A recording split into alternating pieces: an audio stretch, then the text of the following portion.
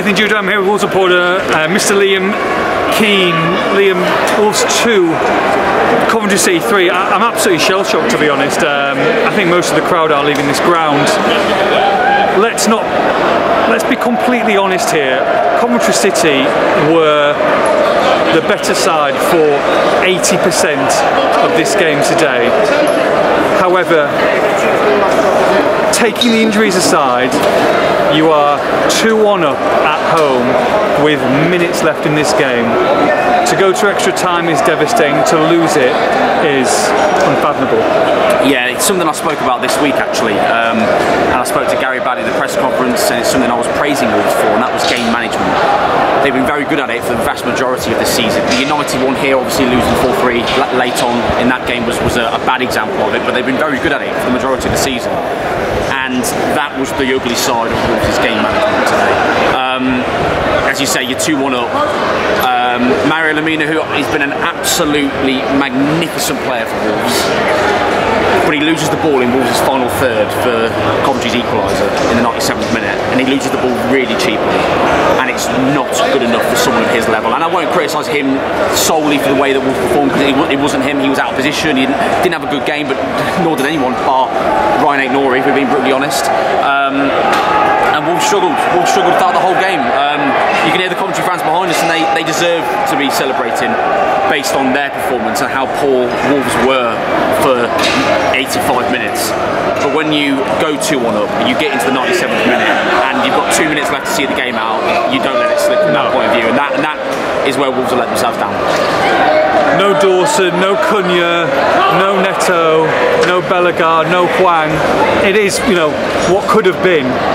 However, with the side that Gary selected today against a Coventry City from the Championship, who were obviously doing very well, they're kind of on the cusp of the playoffs, I still think that's a very disappointing performance overall. It is. Wolves were disjointed, nervy.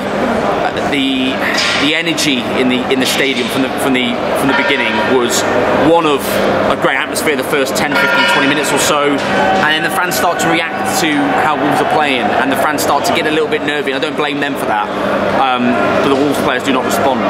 They drag themselves through a couple of really poor moments. They had a couple of chances first half, didn't really take them, but Coventry had 2 or 3 chances that they should have buried. And then the goal finally comes. Should it have stood? Well, that was the next topic. For me, it's handball. I've been sent a couple of closer replays since full time, and it looks pretty obvious to me that it's on his arm, and it's him controlling the ball and directing the ball into the net. I think it's a poor decision. I think it's the wrong decision. But if I'm being perfectly honest, the manner in which the decision was made and how long we waited for VAR to make a decision is what annoys me more than anything, because it's an embarrassment how the system works and how slow they are to make decisions, and how they've stuck with an on-field decision that there is no way that the officials could have seen it on-field because of the manner in which the goal was scored. I think the whole thing stinks, to be honest. That goal aside, Coventry deserved to take the lead, and Wolves deserved to be behind. They could have conceded more. Jose Sarr made a handful of very good saves. Coventry should have been 2-3-0 up in that absolutely. second half. And all of a sudden, out of nowhere, Ryan Aït-Nouri inspires Wolves to what should be a Wembley trip, and the Wolves fans are singing, "We're going to Wembley." It's the 96th, 97th minute, and it's in their hands, and they threw it away. I mean, Jose Sarr's just walked past there. He's absolutely devastated. You could see the fans, you could see the players on the pitch afterwards. They're inconsolable, and that's going to stick with them. I think it's probably a good thing that there's a break now, international break, because it's going to take a while, I think, for this to sink in. Sink in for a lot of this city, to be honest, because we thought that we were, from being devastated that obviously there was a Wembley trip on the horizon. It wasn't to be, and I guess the question now is, how does Gary O'Neill lift this side now for what is going to be a very important period in the league? And let's be honest, Wolves are still in with a cracking shout of potential European football. That's going to be the test now, isn't it? Yeah, it is. Gary's described the team as this himself, and I think it's an accurate description. They're a very emotional group. And now that emotion works in Wolves' favour a lot of the times, and it has done a lot of the times this season. But today, and on a couple of other occasions, it's worked against them. It's worked against them again here. And he now needs to try and find a way of controlling that emotion. Because these players, the way they're going to react from this is going to be, as you just said there with Jose Sarr, absolute devastation. These players will. It's not that it's going to be water off a duck's back and they don't care. This group of players will really, really be hurting from losing this game. Now they have no one else to blame but themselves. I'm not saying that as a sympathy point of view, but it's a fact. These players will be hurting badly. Gary's got to try and control that emotion now. I think he's a very level-headed guy. I think he's the right person at the helm to be trying to control that emotion and bring them back down to earth in a way. And you've now got, as you just said, 10 Premier League games where Wolves have got every opportunity of qualifying for Europe, and that has to now be the focus.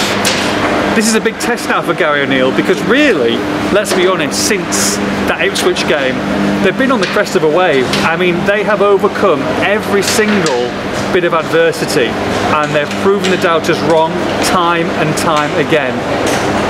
1-0 down, I tweeted, with 7 minutes left. They had 10 minutes left. You know, this will probably be the biggest comeback of all to prove the doubters wrong. To get themselves in that position, we all think this is the miracle season here. To now lose it like that, that's going to be a big test now, isn't it, for Gary O'Neill, for these players, because this is the first change from absolutely nowhere where everyone is absolutely dumbfounded. We are. I mean, I'm struggling to get the words out. It's very difficult to even just evaluate that game, but that's going to be an interesting test on this squad and on these players. And we'll hear from Gary O'Neill afterwards, and I'm sure he's going to give an update on some of the players, and of course a lot of the big first teamers will be returning. But it's still going to be a tough pill to swallow tonight, isn't it? It is, and you consider that had they had a few of these players available, we was probably going to win that game. But that is...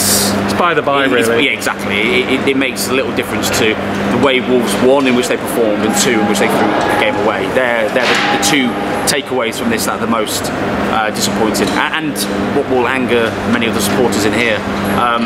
But it wasn't a case of... What I did like is that it wasn't really a case of anger at the full-time whistle here. I think there was a lot of shock going around the stadium.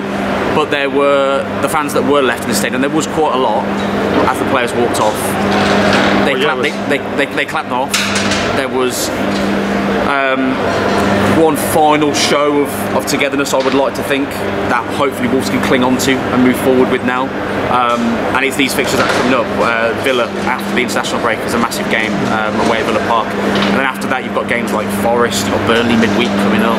West Ham's not far away. There's big games to go get points in, and the big thing now will be, and it'll be easy to, and you wouldn't potentially blame them in previous seasons, but I think Gary O'Neill he wants them to a very high standard, is that they don't want to drop off now and just kind of like quite easy, they're safe, they're 41 points, and all of a sudden they lose 6 out of the last 10 and they finish 13th, which could happen, but he won't stand for that. And I think it's important that the players who are coming back, and also this group of players here on the pitch, make sure that they can finish this season with a smile on their face and hopefully be in the mix come the last 3 or 4 games. Yeah, and it's an important final third, isn't it, of this season now, and that's where the Bruno Lage first season fell down, with that final run in 7-8 games or so without a win, and that will be what Gary's desperately trying to guard against.